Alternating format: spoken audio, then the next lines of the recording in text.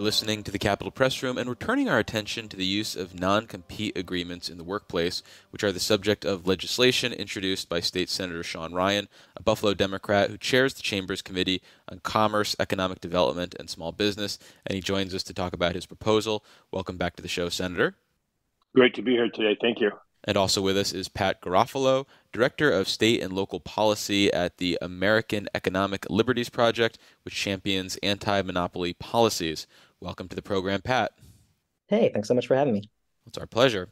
So before we get into your legislation, Senator, I'm hoping you can talk about what a non-compete agreement can consist of generally and how they're used, broadly speaking. We probably have a concept of a non-compete is a top-level executive might have to sign a non-compete, or a scientist with a white lab coat you're working on trade secrets. But that idea has really morphed, and more average employees are being asked to sign non-competes, which means you can't work in a similar field, often within a certain geography. And it went from being very specific to executive and scientists. Now almost 20% of the workforce is being asked to sign a non-compete agreement. Well, yeah, Pat, can you elaborate a little bit on the different forms that non-compete agreements can take, as well as the different types of jobs that are now covered by these in many instances, including in New York?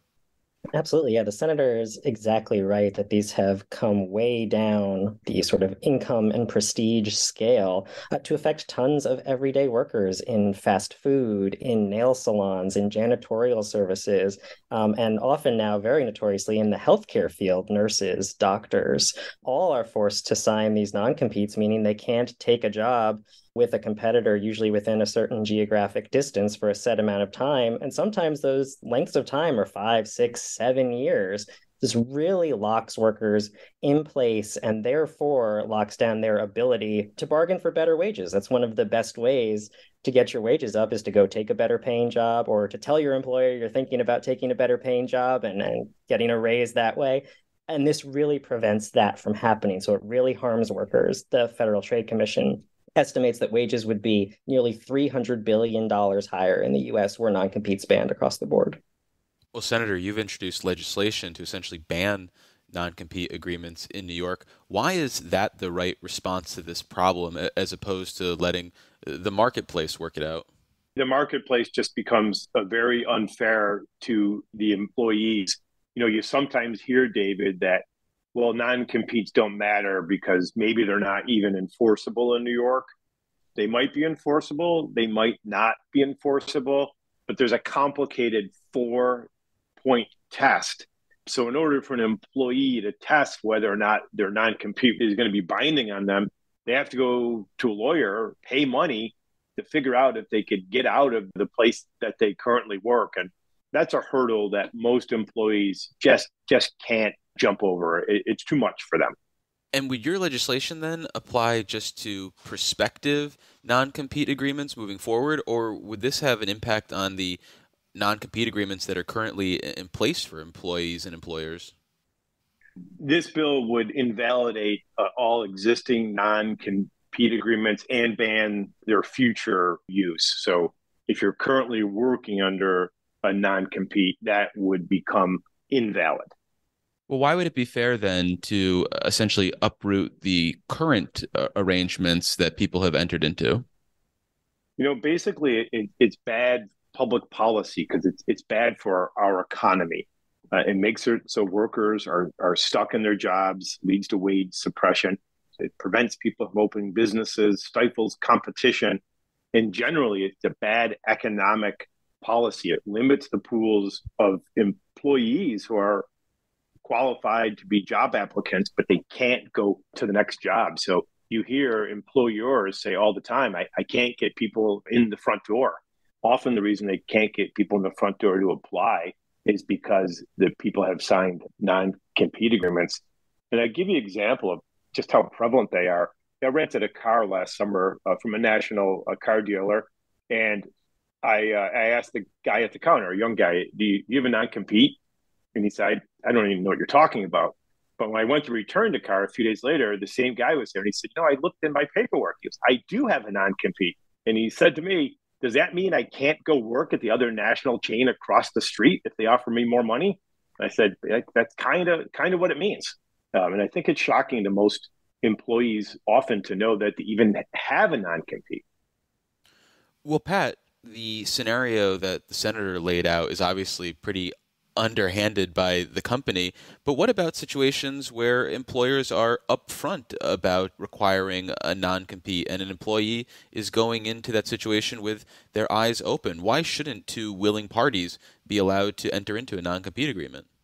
Because there are still power dynamics at play that can make it very difficult for that worker to say no to the non-compete. And that's even leaving aside, right, what the senator pointed out, that this is sort of bad policy generally and harms economic growth, harms small business creation. But there's still a power imbalance between employers and prospective employees that oftentimes will lead them to sign the non-compete, even though they know it's a bad idea. They know it's going to harm them in their future career because they need the job and they need the money right then and right now. And an across the board and retroactive ban is directly in line with what's been proposed at the federal level by the Federal Trade Commission. It's really important for states to come backfill that because they have a lot of states have a lot of jurisdiction that the FTC doesn't. But this is very much in line with what's been going on at the federal level. And one more point that I think is really important to make is that non-competes are currently invalid in 3 states, North Dakota, California, and Oklahoma, and they have been since the 1890s. I did not say that incorrectly. More than a century of non-competes being invalid in those states.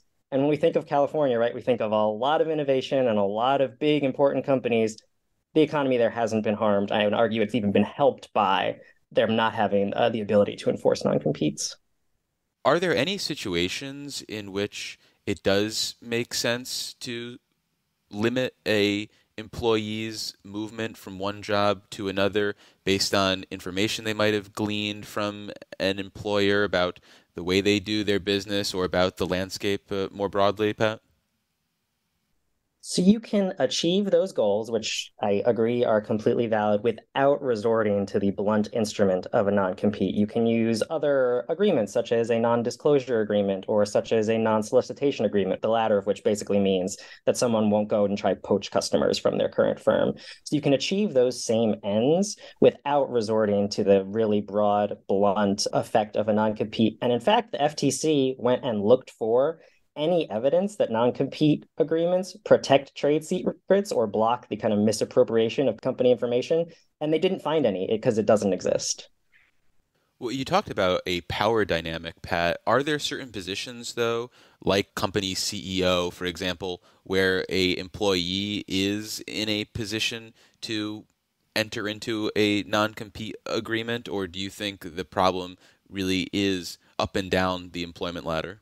I think it's across the board, even with a CEO, and the way they're hired is kind of funky and different. But even then, you can achieve what you want to achieve without using a non-compete. But the folks we're most concerned with are the ones who are in a severe power imbalance. But some of those people are often very well compensated. You think about a doctor, who is someone we think of that makes a ton of money, has a lot of power. A lot of doctors are really bound by non-competes and can't move around and can't serve their patients. And I keep mentioning the FTC's rulemaking on this. They solicited comments from the public. So I went through and looked for comments from New Yorkers that were submitted to the FTC. And I pulled up one that I want to just read quick because it really struck me. He says, I am an MD that has been directly affected by non-competes. I have no ability to practice within 60 miles of where I live, as my non-compete is not bound by mileage, but by competing health systems, which have monopolized medical care in Long Island and New York. I have no authority to leave my employer unless I move my entire family out of state. And that's what we're talking about. This, the power imbalance ties into the fact that the economy has gotten more monopolized. There's been more concentration. There are fewer employers. So you get in these areas where there are only 1, 2, maybe 3 large employers, and you get a situation where a doctor would have to move 60, 70, 80, 90, 100 miles to get a new job. I'll give you a consumer side of that same story. My wife's treating physician recently went to a new practice group. And when my wife was finally able to contact her, his treating physician was over 20 miles away. And, she asked, why did you move your office way the heck out here? And the answer was, because I had an agreement saying I couldn't practice within this practice group's area for a period of years. So that meant my wife, as a consumer, then had to travel 20 some miles in order to keep the continuity of care. So, that's a great example of how it's bad for the employee, but it's also bad on the consumer side. Well, Senator, any sympathy for the idea that employers right now might have a hard time recruiting employees, so there's a vested interest in wanting to retain your talent, and that's one of the reasons they might utilize non-compete agreements. And if there was another company that wanted to poach someone, why not making them buy out that employee in some meaningful way so that the employer doesn't get too hurt by having to replace some valuable asset at their business?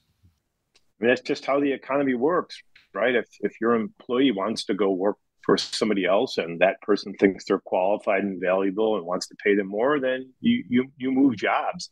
But the idea is that we're going to restrict the entire economy by making it so employees can't go to new jobs. That also gives that really disincentive for that employer to either raise wages or to improve working conditions. So, by and large, we believe in the free market and letting the economy sort of go where it's going to go. And these types of adhesion contracts is sort of a take it or leave it when you get hired. They're just not good for the overall economy. It creates what people call a clog in the economy. You want the economy to run smoothly, and suddenly you want to onboard somebody and you realize you have to pump the brakes because they have a non-compete agreement. So it doesn't allow the free flow of employees, company X to company Y. It's just not good for the economy. I think that's a really important point, and I was struck by it was a few days after the FTC proposed its ban at the federal level, and there was a story in the Wall Street Journal about the way that employers were reacting and thinking about how they were going to retain employees, and they had these wacky, wild ideas like increasing pay, giving out bonuses, giving longer vacation time. And that's what we want, right? You want to flip the script so that employers feel the need to provide more to employees in order to keep them around rather than taking the pressure off of them through a non-compete. We've been trying to ask New Yorkers if they've been affected by this and how. And we set up a website, non-compete at SeanRyanSenate.com. And one of the examples of people who answered was somebody who was in the healthcare field who was laid off from their job. And the employer enforced the non-compete against them after laying them off. So they couldn't work in that whole area of northern New York for 3 years after they were laid off from their job. That's not the outcome we're looking for. Well, finally, Senator, this bill has been kicking around since 2021 and has yet to move through the committee process. So I'm curious what reaction you're getting from your colleagues about this issue so far, considering there hasn't been much public appetite to move the bill. What seems to be the holdup at this point? I think since we introduced this bill, the thought about non-competes has really shifted. At first, it was a head-scratching idea, and people talked about trade secrets and is it good or bad. But since then, the federal government has really come on board and has shed light on the fact that it's just really bad for the entire national economy, these non-competes, and then we have to really reel them in. We're doing a Senate hearing on this on May 23rd. We're going to hear more from experts, but also people who have been affected by it. So, we want to keep good economic conditions in New York State. We're going to protect companies' non-disclosure. We're going to make sure that there's not stealing of secrets. But we're also going to make it so employees can travel from job to job without being restrained by unnecessary contracts. Well, unfortunately, we're going to have to leave it there. We've been speaking with State Senator Sean Ryan. He is a Buffalo Democrat. Senator, thank you so much for making the time. Thank you very much, David. And we've also been hearing from Pat Garofalo, Director of State and Local Policy at the American Economic Liberties Project. Thank you so much, Pat. Thanks for having me. Is your business, agency, or service interested in delivering your message to more than 24 radio stations statewide carrying Capital Press Room? If so, visit capitalpressroom.org to contact our underwriting team.